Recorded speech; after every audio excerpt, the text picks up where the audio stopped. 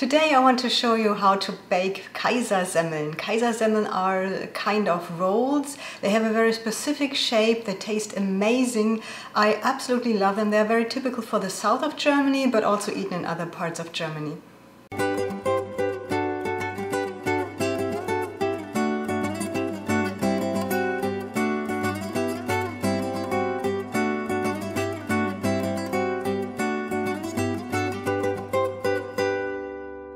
For today's recipe I need 400 grams of regular all-purpose flour. I also need 8 grams of salt, 15 grams of butter, 5 grams of sugar, 15 grams of fresh yeast. It's best if you use fresh yeast, but lots of people have trouble to get fresh yeast, and it's not easy for me either. So if you have to use dried yeast instead, you can use an entire package for that. So these little pouches, you know. Also you need 10 grams of malted barley flour. So I got this malted barley flour from Amazon. It's very good. You need this for the taste and also for the color of your rolls. So don't leave this out, it's important. And you also need 190 milliliter of water and 50 milliliter of milk. And you also need some dusting flour, which is nothing else than 50% of flour and 50% of cornstarch. So you mix these two things together. You will need that later in the recipe. It's not going into the dough, but you will definitely need it.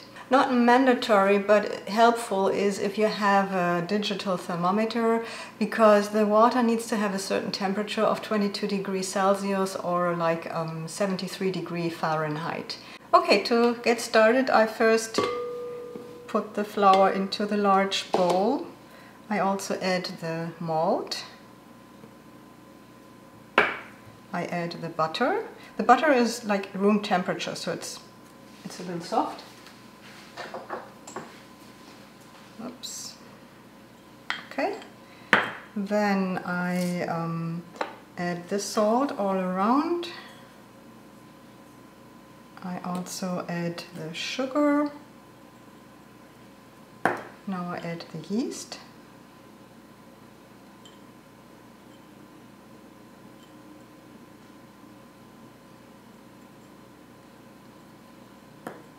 Also the milk. Oops. And the water.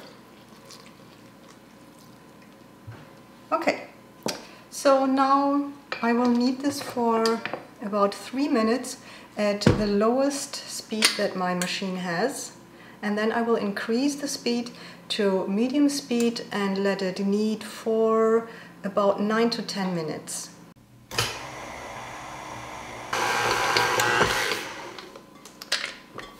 So you can see that this dough has become very nice and smooth, and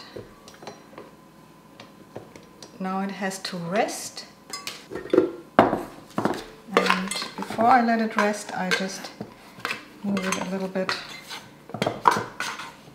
to the center altogether into one big chunk, and I put a little bit of flour on top, and I cover it with a clean kitchen towel and let it rest at room temperature for 20 minutes now. After 20 minutes your dough should be a little larger than before. It doesn't have to double its size during this time, and if you're using dried yeast it might take a little longer with the resting time. Okay, so now here I have my dough, and now I have to divide this into 7 portions of the same size. For that I'm using my scale, and each of these rolls should have about 75 grams, so I will have to weigh that now.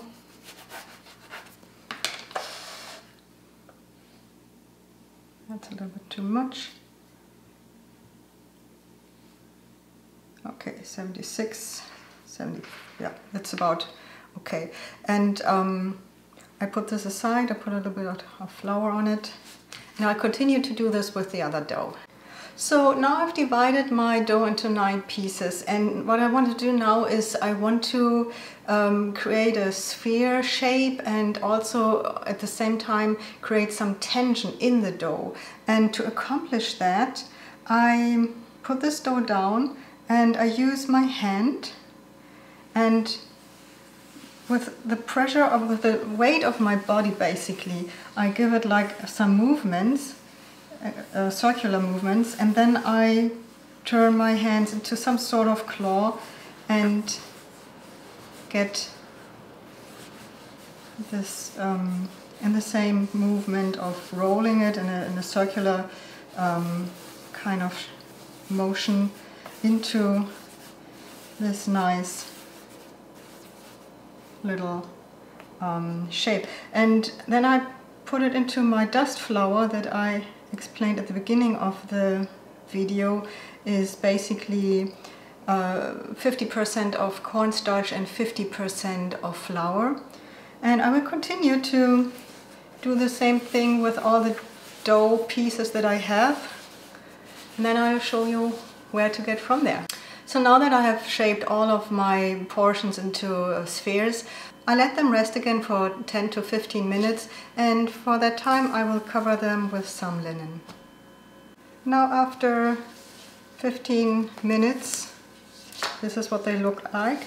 So they are a little larger than they were before, but I'm not done with shaping them. So as I said, they have a very specific shape, and to get this shape you have to kind of fold these rolls. Let me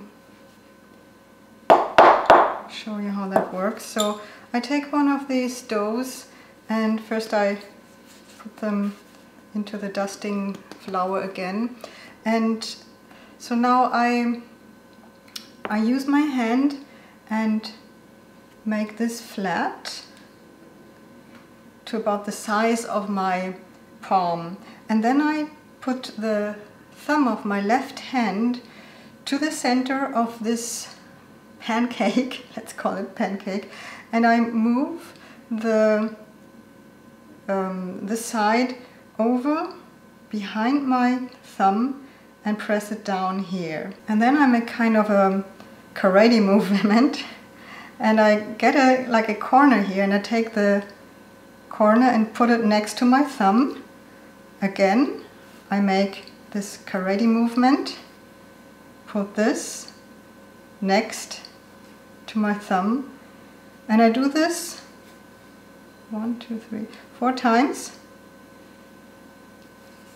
And the 5th time, stay there. The 5th time I move my thumb out of this corner and move the last corner in here, pinch this a little bit.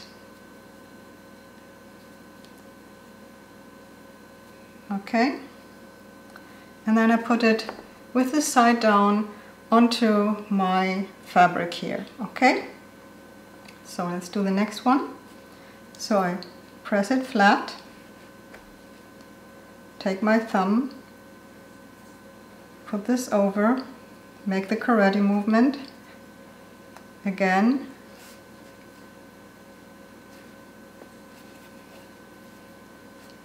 four, and number 5 goes right in here, pinch this a little bit, and face down onto my linen. Again, my thumb, I put this over, press it down, 1, 2, 3,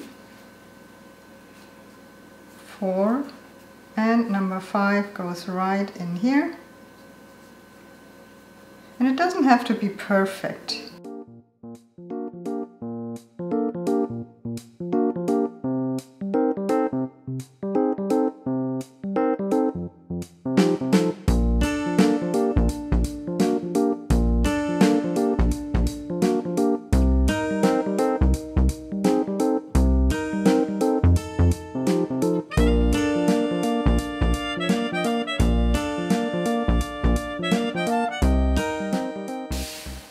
So, and now I have shaped all 9 of my rolls, and I will cover them again with my linen, and now I let them rest for 30 minutes. So while these rolls were resting and growing, I prepared the oven. I set the oven to 428 degrees, which is 220 degrees Celsius. So I also put a pan with some rocks into the oven. You probably know this from my other videos about rolls. I can show it to you a little later when the rolls go into the oven. But now first I want to arrange the rolls on my baking sheet, and for that I will just carefully remove them and place them on the baking sheet. Like this. And they need a little bit of distance because they will become larger during the baking process.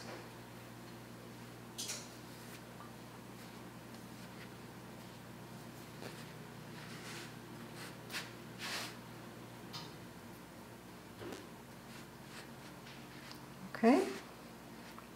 And I've also prepared a spray bottle with water. It's just simple water, and I make them really wet now. So I just do it like this. And sometimes people put some poppy seeds or sesame seeds on top of these rolls. You can decide that if you want to do it. I'll just leave them as they are. And now they will go into the oven. So here's the oven, and I will put my rolls on the middle rack. And I will pull this out. Here you can see my baking pan with the rocks, and I pour 50 milliliters of water onto these rocks. What you can also do instead of that is just spray some water on the sides of your own oven. What you want to create is a lot of steam, and this steam will help these rolls to rise and to become really crisp. And I will bake these rolls now for, let's say, 20 minutes, but I also have an eye on them and see how they grow and what the color is like, so that I can take them out if they are done earlier than that.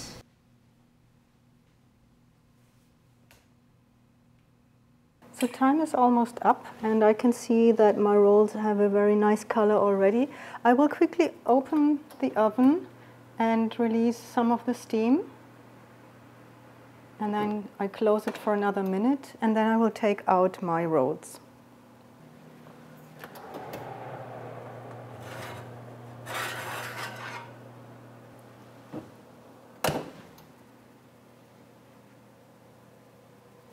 Now I really hope you like this video and the rolls. They are so delicious.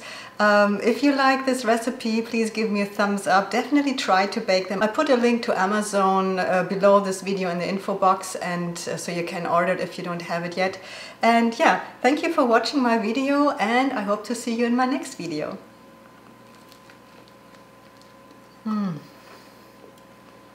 This is one happy German here.